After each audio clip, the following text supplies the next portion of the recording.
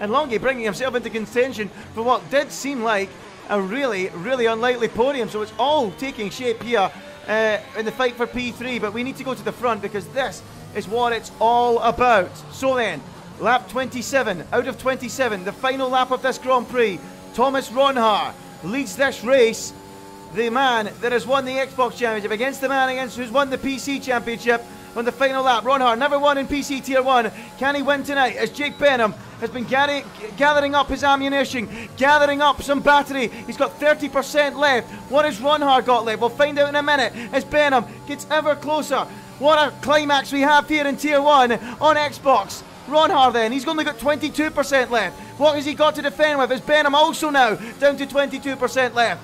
It's going to be a level battle between them. We've lost Sam McBride, disqualified, failed to use both compounds of tyres. That's a bit of a rookie error from him. We're down to 11 runners here at this incredible race in Sochi. Jake Benham with a little bit of a slide there. A bit of a slide. Is that his final chance gone? Has Thomas Ronhaar fought his way to victory here? He's not had it all his own way. He's had to battle in the closing laps here, but Benham has got nothing left. He's on the ragged edge, and Ronhaar, I think, has seen off the final battle. Pepinter picks up a penalty. That seals his fate against Nicholas Longy, but Benham will try everything he can to get close enough to Ronhaar. He almost tried to skate him up the inside, but there's surely no more places he can make the move, and it looks like it's job done for Thomas Ronhaar.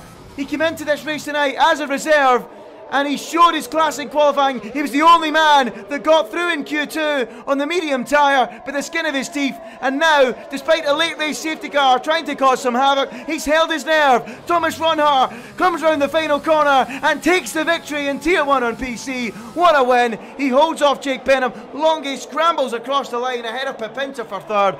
And it's Stachulek fourth. Pepinter fourth, Stachulek fifth. Idowu sixth. Shinakakli 7th, just ahead of Louis Welsh in 8th. Richie 9th and Leroy Brown completes the top 10, but well done to Thomas Ronhaar. What a win for him, Dan.